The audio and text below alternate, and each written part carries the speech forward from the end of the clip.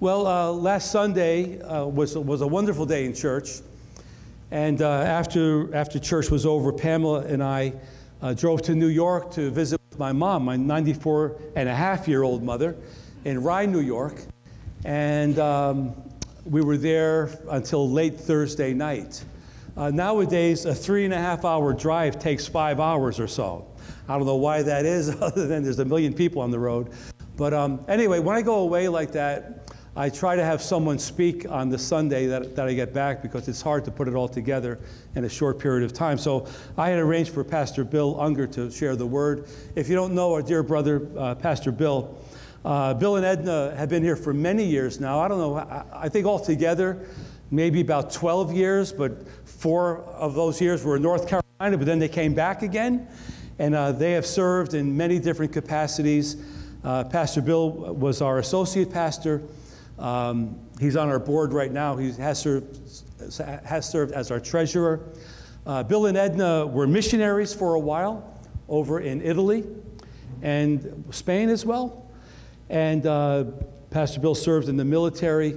He comes with a wealth of experience, life experience, and pastoral experience. He's an ordained minister with the Assemblies of God. And I heard the message this morning. This is a great word. So give our brother, Pastor Bill, a warm welcome as he comes today. And may I say, the family is here as well, visiting from California and New Hampshire, and God bless you all. I did it for you. Okay, thank you. Amen. Thank you. In the first service, Pastor Rick was talking about his mother, and I didn't realize that his mother's name was Margaret, and that's my mother's name.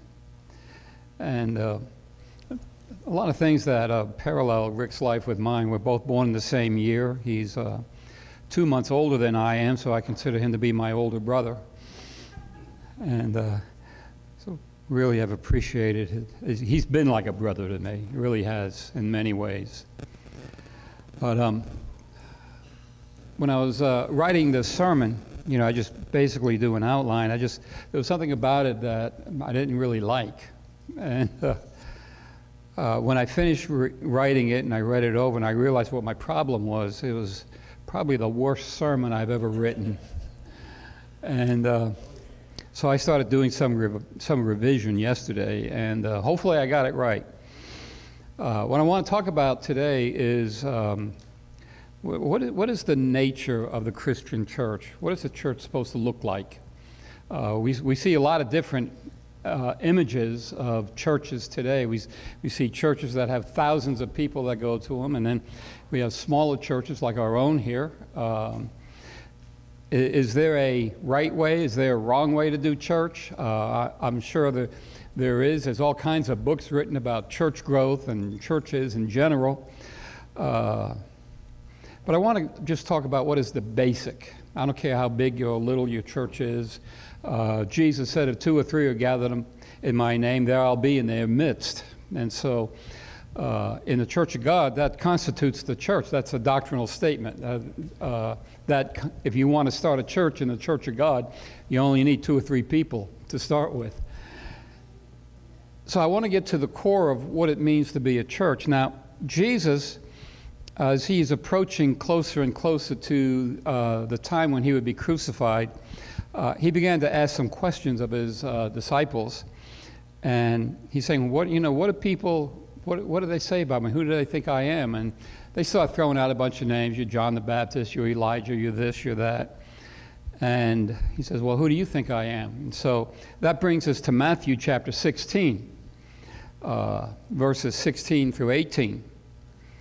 And so Simon Peter answered, and he says, you are the Messiah, the Son of the living God.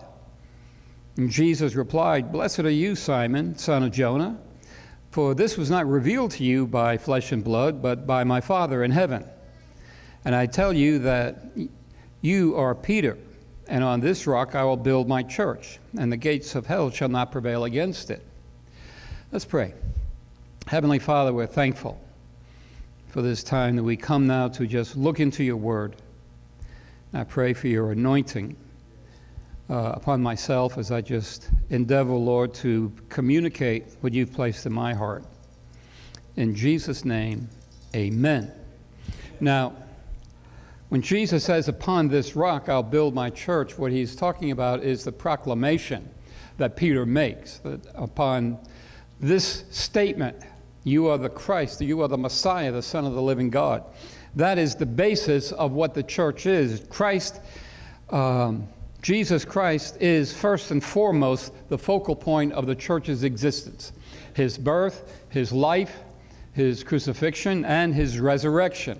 All of these things are central to our beliefs as a church. In 1 Corinthians chapter 2, verses 1 and 2, Paul is reminding the Corinthian people. He had been there before, and it had been several years since he'd been there, and he's writing back to them to address certain problems.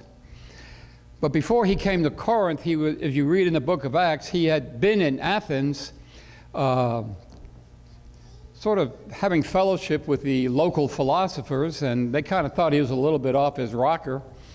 And Luke says that, they really not much really happened there. They had a few converts, but there was not a lot of success.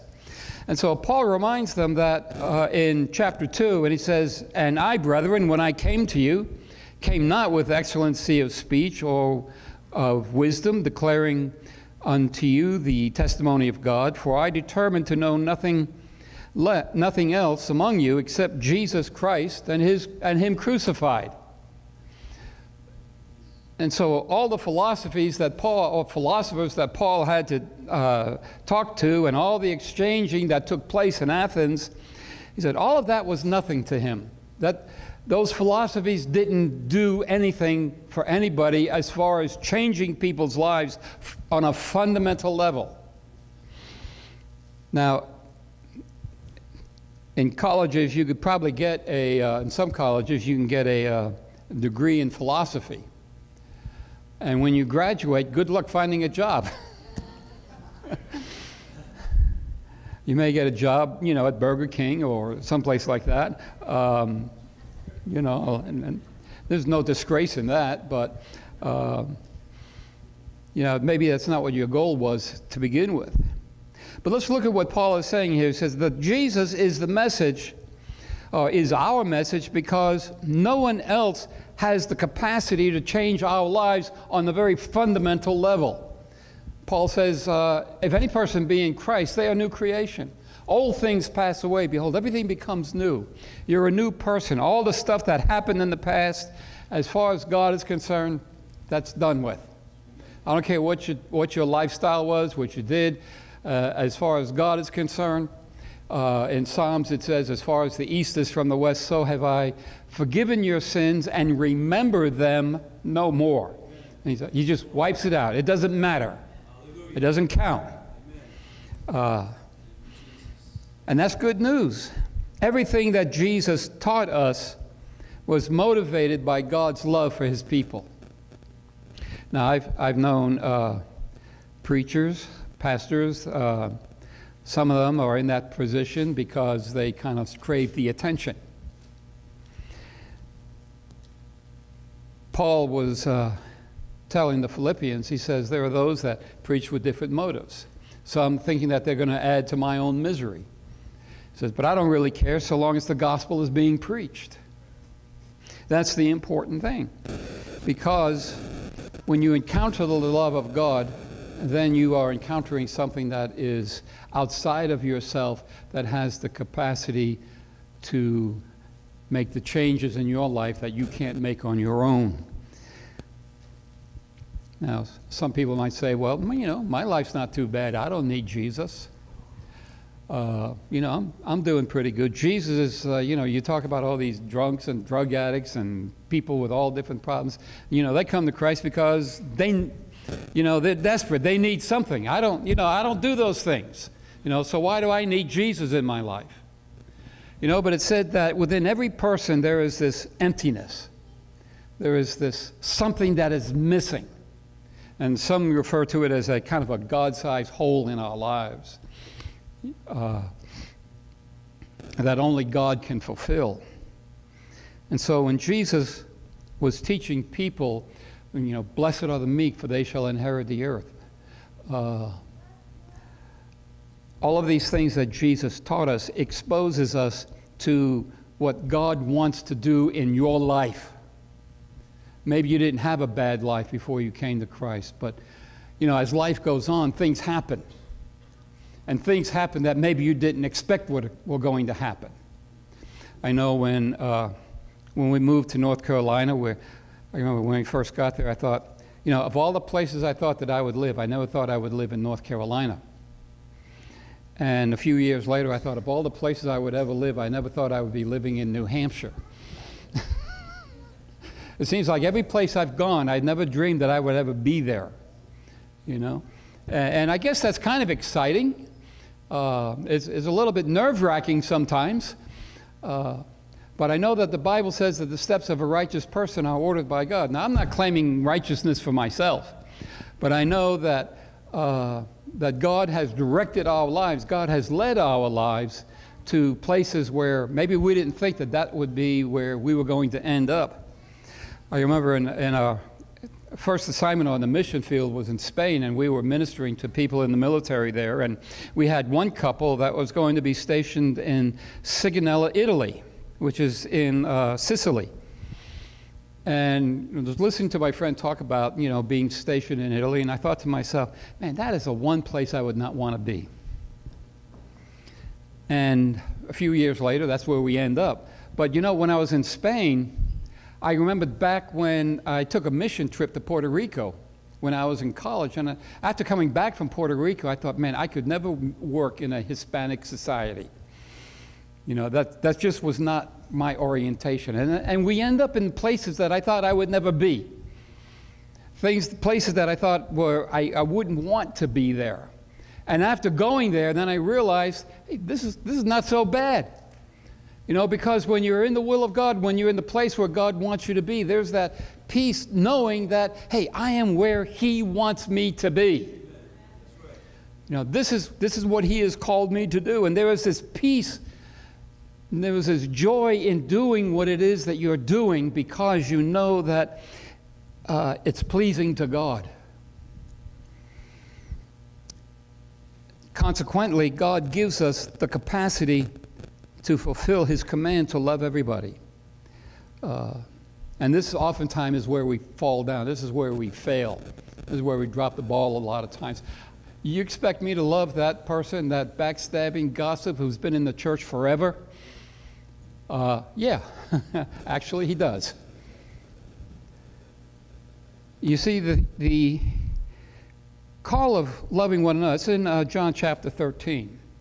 Verse 34 and 35, and He says, a new commandment I give you, that you love one another. As I have loved you, so you must love one another. And by this, everyone will know that you are my disciples, because you love one another. In biblical thinking, love is not an option. It is a must. It is something that we're commanded to, but I don't feel that emotion. I don't, you know, especially when I'm dealing with certain people who I know there are things about them that are not right. Well, you know something? There's probably some things in your life that are not right either. You know, God looks at us as we're all the same. It doesn't matter who you are, what you are. God loves all of us. Jesus is not just some religious figure that we have tons of throughout our history. But He is the only religious figure that when He comes into your life makes a difference in your life that is lasting. and gives us that capacity to love one another, and especially towards those that may have left you scarred, may have left you disappointed, may have left you hurt. Anybody who's been in the ministry full-time for any length of time knows what I'm talking about. That you encounter people that, for one reason or another, have decided that they're going to hurt you, or maybe you don't live up to their expectation, or maybe you didn't make that decision that they wanted you to make. And so consequently there are hurts, there are disappointments. Just because you're a Christian, just because you go to a Christian church, doesn't mean that you're immune to being hurt. But there's something that we have to remember. When Jesus was being crucified, he was being crucified unlawfully. I think I read one statistic where it said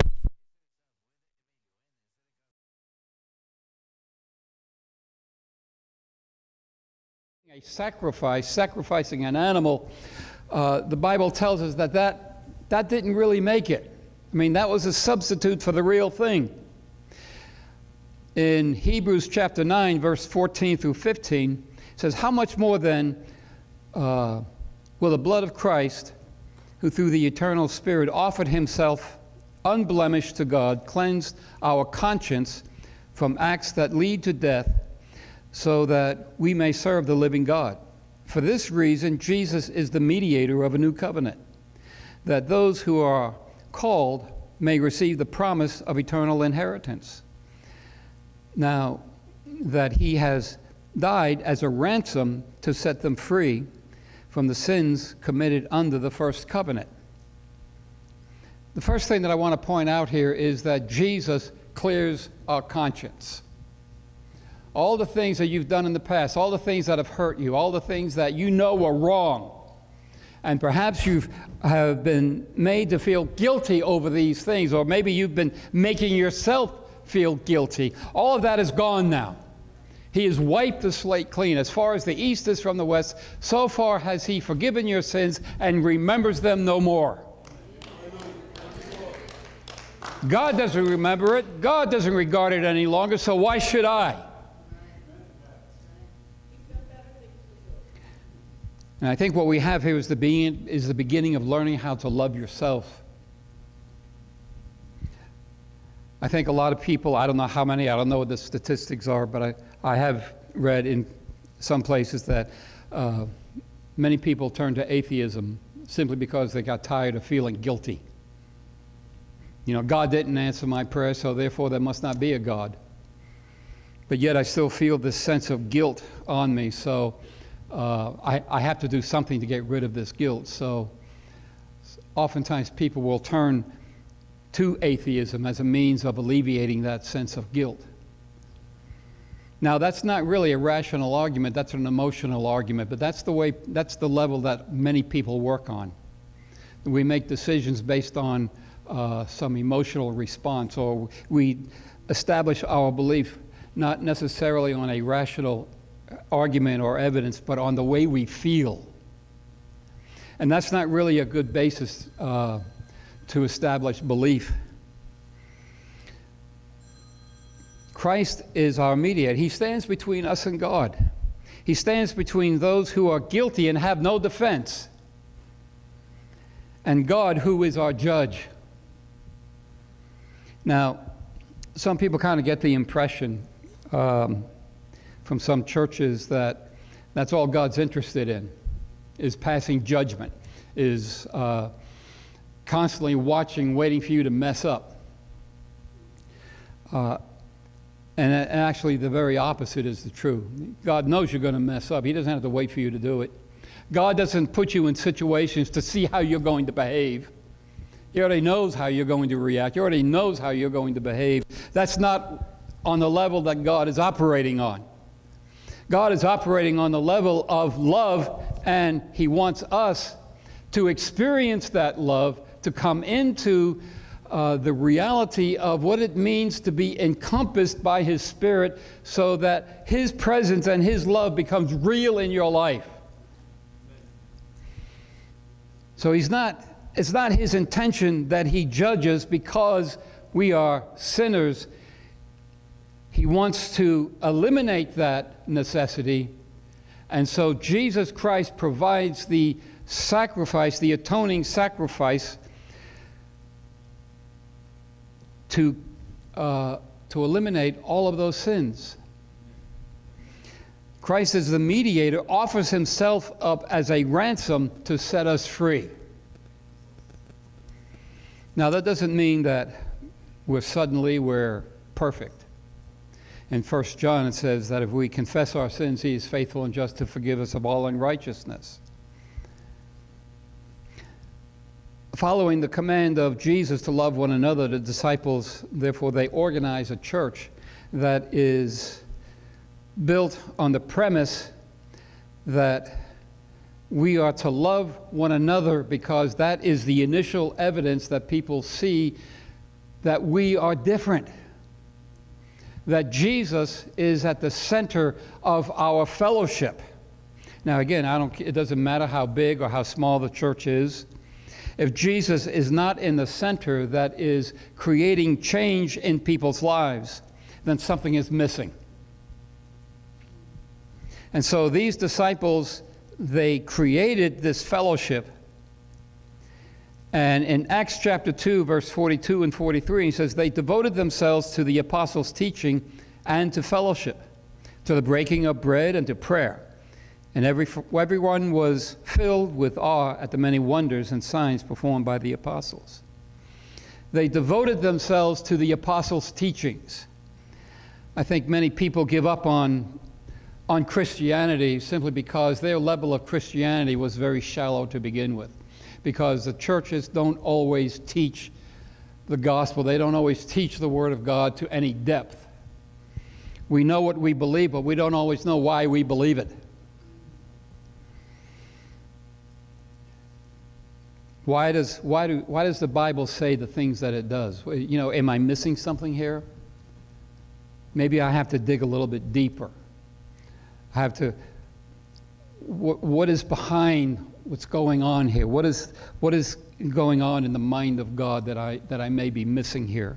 And when we seek diligently, knowing that God reveals himself to those who seek after him diligently, then he reveals himself to us by changing the way that we think. We no longer think humanistically. We don't normally think the way that we used to think, but now we think biblically.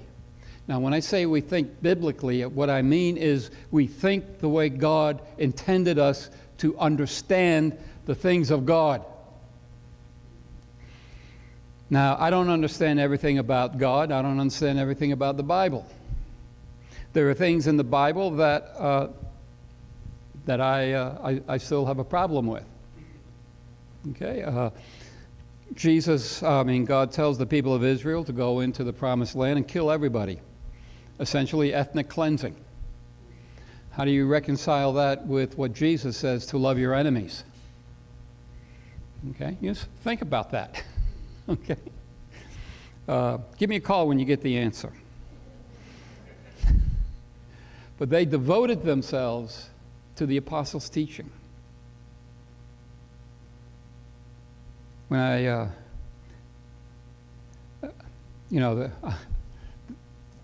there were just some things that, I wish I had more notes here, but in our class on Wednesdays, I believe we get into some real depth that maybe people don't normally think about.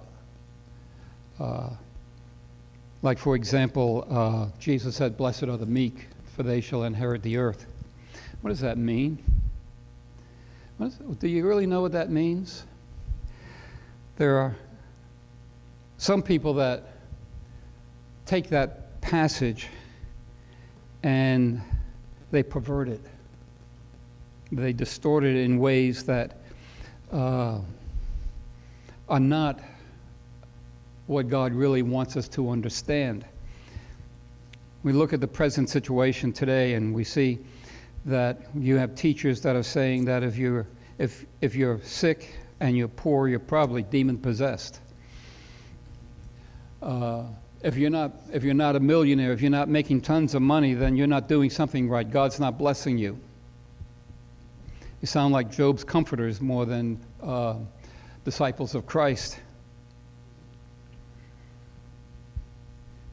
And I see political and religious leaders using religious slogans to gather people's interest and support, when in reality they're not really supporting the work of God, but they're supporting the work of an individual. And it's perverted, it's distorted, and it's of the devil. It's not of God. Now, there have been charlatans throughout the church's history. And there will always be charlatans way until Jesus comes back. The charlatans are not really what I am too concerned about. I remember a passage from the first Star Wars movie where Obi-Wan is telling Han Solo, who's the bigger fool? The fool or the fool that follows the fool? So that's what I worry about, is the effect that these things have on people. Now, I don't know why these things take root and prosper, but I know that if we think deeply about the things of God and allow Him to change the way that we think, when we allow the Holy Spirit to come into our lives and not just make us good people, but make us smart people, discerning people. You know, we say in the Assemblies of God that the baptism of the Holy, in the baptism of the Holy Spirit, the initial evidence is tongues. Okay, well, what? How about discernment of spirits? You don't hear so much about that. But yet, I think we need that more than we need tongues. That's just my personal opinion.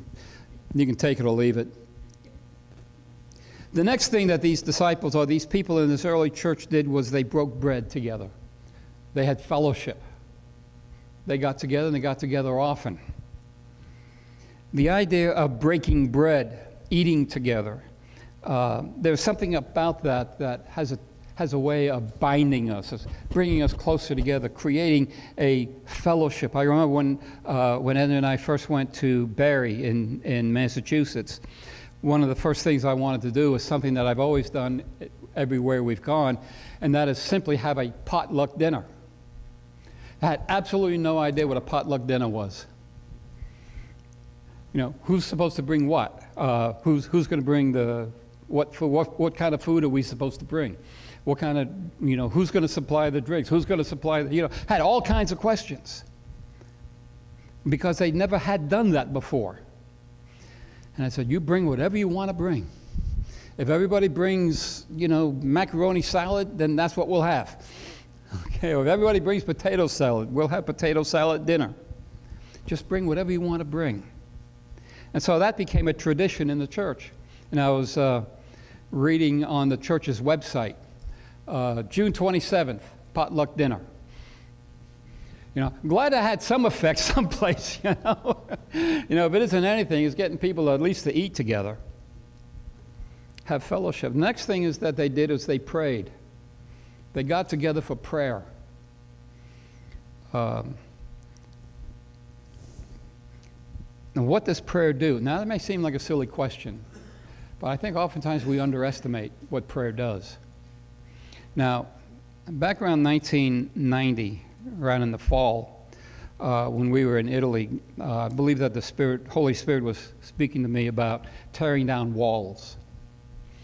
And when we talk about tearing down walls, I think about walls that people put up around themselves. You know, how people isolate themselves. I remember a song from the 1960s sung by Simon and Garfunkel. It's called The Sound of Silence. People talking without speaking, people hearing without listening because of the walls that we use to separate us. So I thought that's what we were doing. So it was impressed upon me to do something that I never do. You know, I mean, it has to be God. I never would have done it otherwise. And that is, we would have a march around the base, a small base, and we would march around the perimeter of the base. And each corner of the base, we would stop and pray. And to do that for 7 weeks on Thursday afternoon after everybody got off from work. And so we did that. On the 7th week, we finished, we closed in prayer, and everybody went home. And then I got home, I turned on the TV set and tuned into CNN, and what I saw was people dancing on the Berlin Wall. And other people were taking jackhammers and sledgehammers and tearing it down. Now, are we responsible for that? I'm not going to say yes to that. I'm not going to say no, but we participated in it. You see, I think it was Dwight L. Moody who said that the world is yet to see what can happen with one person dedicated to prayer can do. Jesus told his followers, he said that if you could say to this mountain, be removed and be cast into the sea. Now, I believe Jesus is using hyperbole to make a point. And that is that the power of prayer is greater than anything that you could think or imagine. And that it is not to be taken lightly. It is not to be ignored. And it's not to be utilized just when the chips are down and you don't know where to turn. But prayer is something that should be part of who you are as an individual and part of who we are as a church. And so there must be time when the church comes together for the purpose of just prayer. Not with any particular agenda, not with any particular message necessarily, but just get together and pray. The next thing that Luke talks about is that they gave of their resources. Now, I'm not talking about your 10% tithes. The people in the early church in Jerusalem, they gave everything that they had available to give. And the point here is not how much you give or what you give, but giving with, as Paul said, giving joyfully, not grudgingly. The Bible does, the New Testament doesn't even use the word tithe. But these people gave everything that they had that they could give. And so that everybody would have an equal share. Those who didn't have anything, those who were poor, they didn't have to worry about not getting food. They didn't have to worry about where the next meal was coming from, because the church would provide it for them.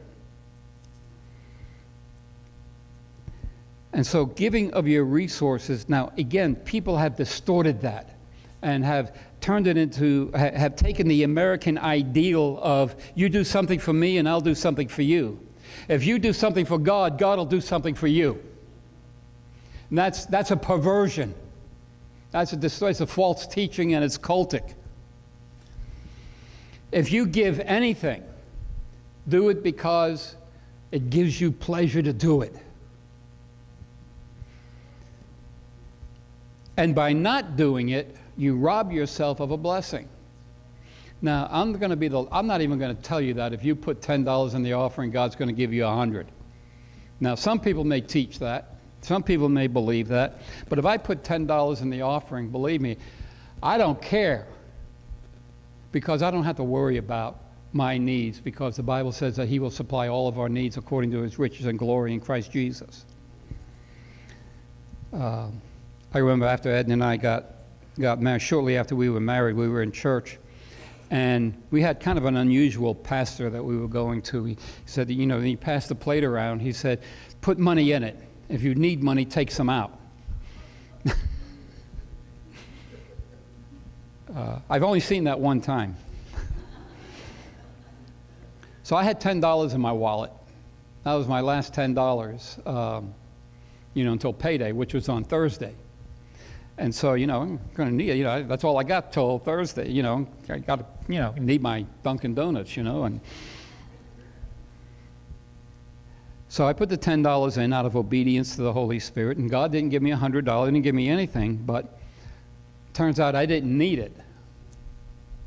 There was nothing that I needed to spend money on for those few days. And then when Thursday came, I got my paycheck, and, it just went on. You see, here's the thing. When the Bible says that God will supply all of my needs according to His riches and glory, That means he's going to take care of you. Now, he may wait till after the last minute to do it, but he will come through for you. And those experiences are faith building. And what that does is it creates within me a sense of confidence, knowing that, as Jesus said, I'm always going to be with you. He's always going to go through whatever you have to go through. If you're faithful to him, he will be faithful to you. Another aspect of the church was their commitment and loyalty to each other. In a culture that values convenience such as ours, commitment and loyalty can sometimes be very conditional. You know, I'll do something for you if you do something for me.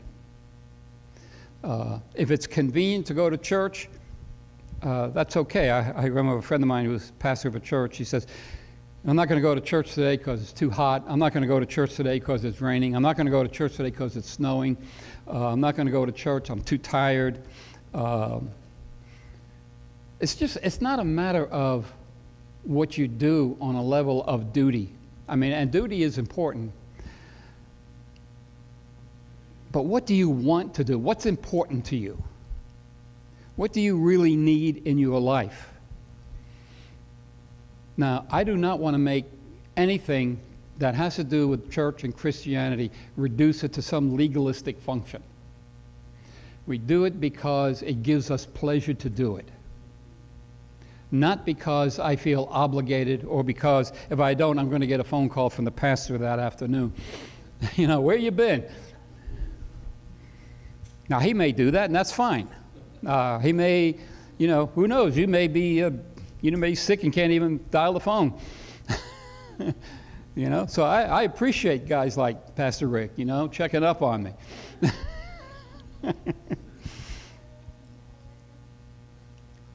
This kind of conditional thinking is not what I would call biblical thinking.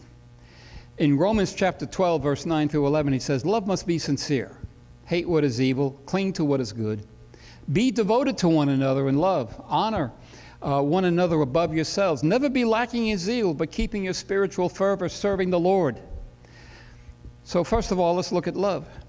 Love is a willingness to be committed in a relationship that benefits the other person.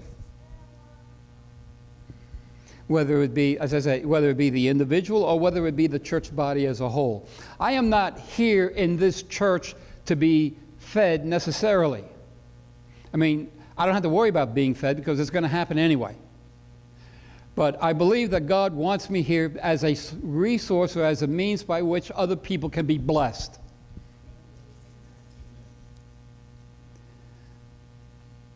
People who go around church to church saying, well, I'm looking for some place to be fed. You want to be fed? Go feed somebody. Go be a blessing to someone else.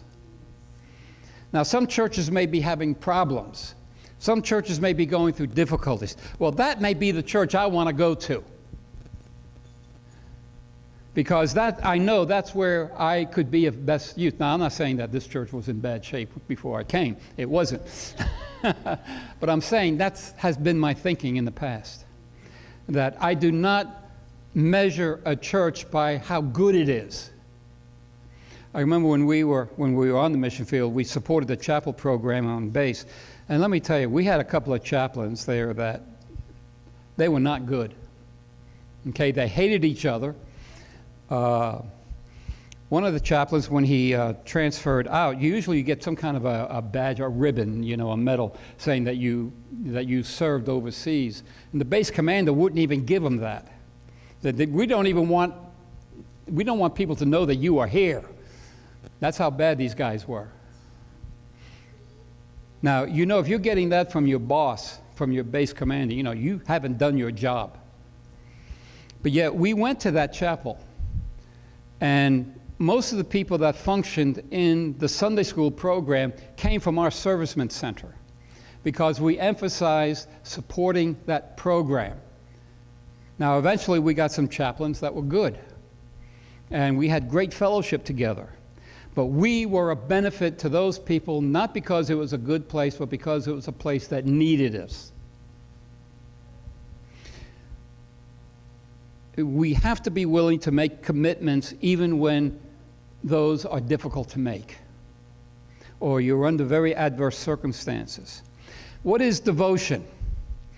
A definition for devotion is love, loyalty, or enthusiasm for a person, activity, or cause, and in this case, to each other and to the church and to the church's mission, to preach the gospel. Now, when I talk about preaching the gospel, I'm not just talking about, Matthew, Mark, Luke, and John. I'm talking about living the gospel in our lives to people that need to see what it means to be a Christian. Not to be a member of a denomination or a group, but to be a child of God in a way that I allow God to live His life through mine. Spiritual fervor, being passionate about serving the Lord.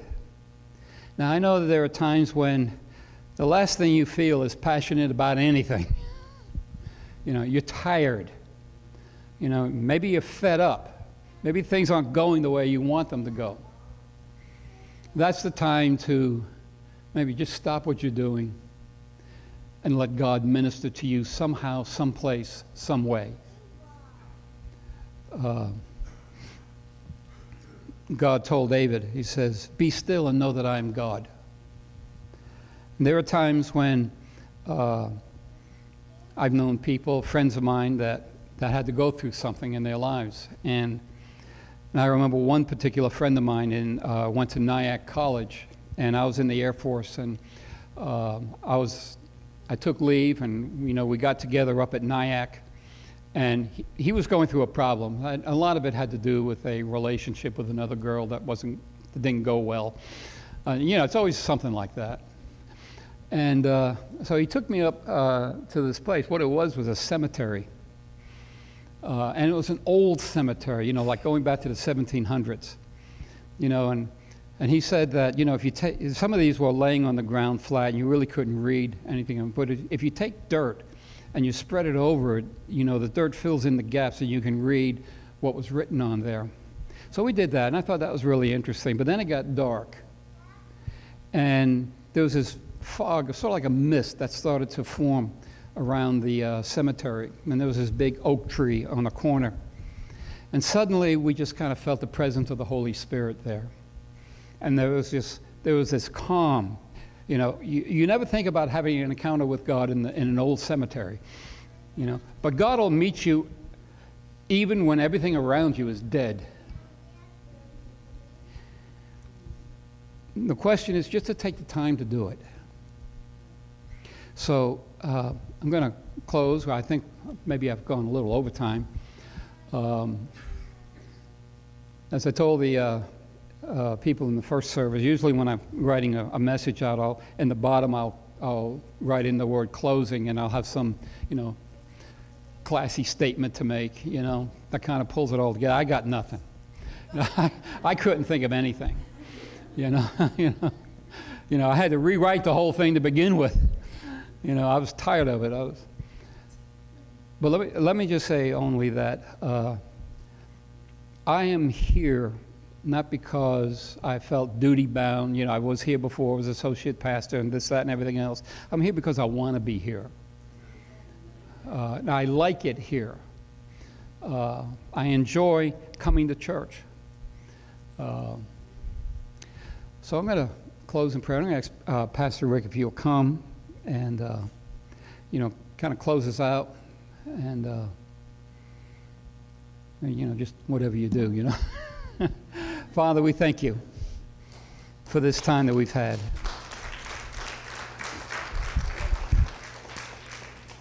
Lord, I pray that your Spirit would just touch each person here today. I pray that you would bring conviction where it is needed. I pray that you would give peace and comfort where that is needed. And I pray, Lord, that we would all experience your joy. In Jesus' name, amen. Amen. Let's let Pastor Bill know we appreciate his word today.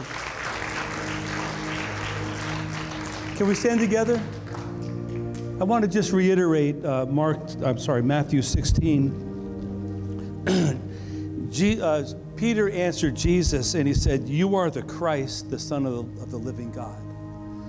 And I want to just think about that for a second, because knowing who Jesus is really important, but surrendering to him is even more important. So there may be some here that know who Jesus is, but that's as far as it's gone. So with every head bowed for just a moment, is there anyone here today that knows that Jesus Christ is Lord, but you have not yet surrendered to that Lord? You have not yet given him your heart, and you want to do that today. Just raise your hand if that's you. I want to give my heart to the Lord today. And Jesus responded to Peter, and he said, "You're blessed, because this has not been revealed to you by flesh and blood, but my Father revealed this to you." I wonder if there's anybody here that feels like, I need a revelation from God. I need God to reveal something to me about my relationship with God or about my life. Anyone need a fresh revelation? My hand is up for that one. And then Jesus said, "Peter, I will build my church upon this statement or this rock that you've said, that I am the Christ." I wonder if there's some here that feel like, I have something to give to the Lord. I have something to do in the kingdom of God. I just want to find my outlet. I want to find my purpose in my service to the Lord. Anyone like that? Yeah. Okay. Father God, Lord, we thank you for this day. Thank you for a wonderful time of worship and prayer, a good time in your word today, Lord. I pray that everyone that heard the word would just take it to heart and to remember the value of Christian love and what you've called us to do to get into the doctrine of the church, the fellowship and the prayers with one another. Lord, help us to be the best that we could be. Because, Lord, underneath it all, there's a dying community all around us. And the community needs to see and hear what Christians have to offer. So, Lord, I thank you for this day. I do pray your blessing upon everyone here. Thank you for those that came out. Thank you for those that joined us on live stream. May your blessing, Lord, be upon them as well. And Lord, let us have a good afternoon, and let us get back together tonight for our hour of prayer. So we give you all thanks, we give you all praise, and we pray it all in Jesus' name. And everybody said, amen and amen. Well, God bless you. We love you. We'll be on live stream tonight at 6. Facebook, New Life Haverhill. Hope to see you then. God bless you. Thank you, Pastor Bill. You are here, move.